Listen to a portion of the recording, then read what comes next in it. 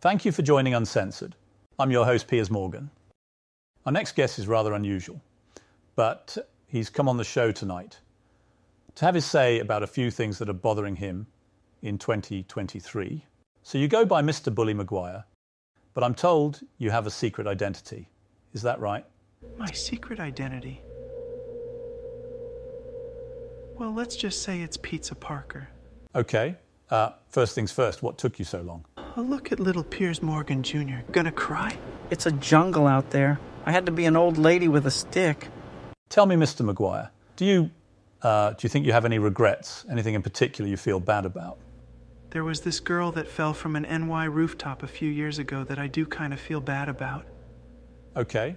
Her fall was so graceful that even my spidey sense couldn't resist applauding. Okay. Speaking of your humour, is it a deliberate crime-fighting strategy? Is that the magic of who Spider-Man is, do you reckon? Absolutely. Laughter's my secret weapon.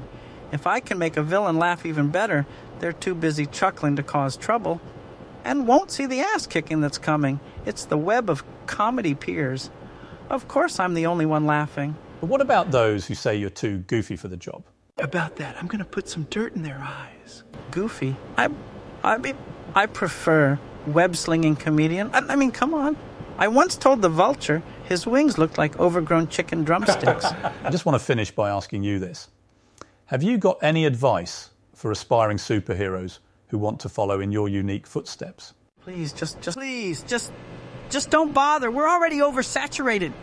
You want to be a hero? You better go find Jesus. That's who you should want to be like. Oh, before I forget, what are your views on Andrew Tate?